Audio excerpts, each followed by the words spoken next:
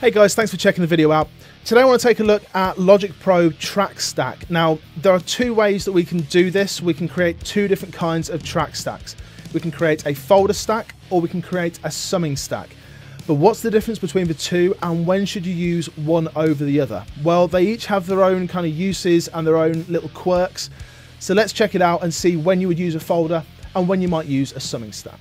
So here's an example of when I would probably use a summing stack. I've got 8 guitars here and they're really not playing many parts. It's down to me. There was a chord change in there between chords 1 and 2 that I just couldn't quite get right, so I had to do it on 2 different channels. Just take a listen to this guitar part.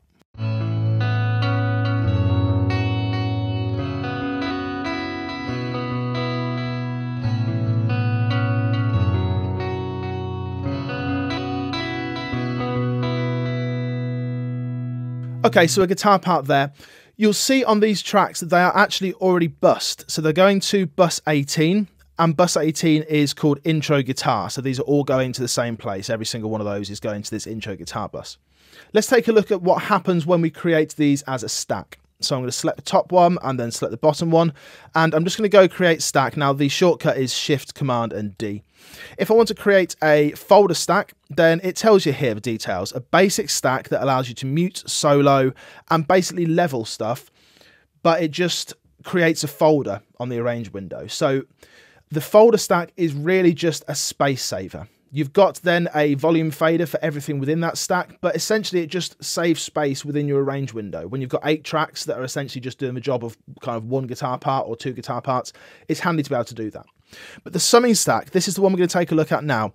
You can also record into this by just hitting record on the track stack, and then you can add effects on. And that's the main one really. You can add compression, EQ, whatever to all these tracks as one. It's essentially creating a bus.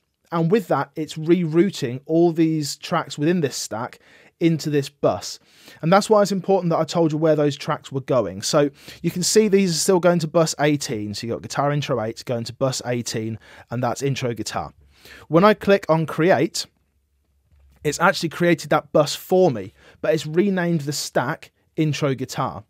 So instead of me having to go into the mixer and create that track for the bus and bring it into the mix or whatever, it's actually just created it for me. So it knows that they're all going to one bus, it knows what the bus is called, and it's just renamed that track stack for me, which is pretty helpful. So you can see here, this is called intro guitar, this is the summing stack, it's retained the input bus 18, so these are all going out of bus 18, and it's kept that all intact. It's a really nice streamlined way of making a bus and making sure that stack keeps everything in play, keeps everything nice and contained in the same way as a folder does. But crucially, it's going to change the routing and allow you to put effects on that bus. Let's take a look at the folder stack then, because this does things slightly differently. Let's do it on something different. Let's go for these verse guitars. So you'll see that these verse guitars are just on the stereo output. If I just change the routing for this for a second, let's go to bus 16, whatever, aux 9, doesn't matter. Let's then control click and go create track stack, and let's go for a folder stack and then go create.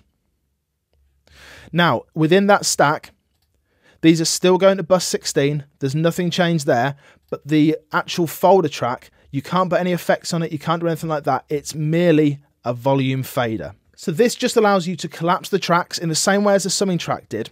But you can see there are a couple of more options on the summing version. So you can record into it, record enable, input monitor, etc. You can do panning, which you can't do on the traditional kind of folder stack.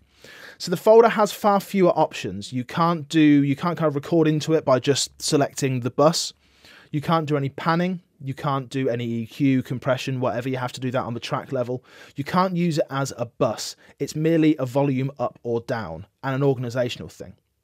On the summing stack, you have far more possibilities. You can add effects, you can add bus sends, whatever you want, and it's going to change the routing so that all the tracks are then routed to that summing stack. A folder doesn't change the routing, but a summing stack does.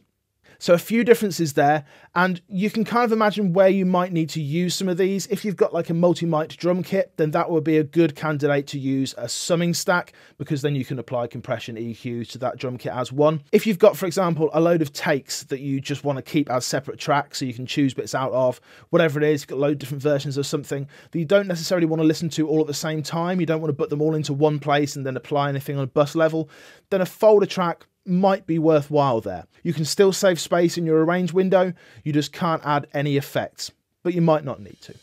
Hopefully that's given you an idea of the two different types of stacks, the differences of the two, and when you can use one as opposed to the other. I'll see you again soon. Take care.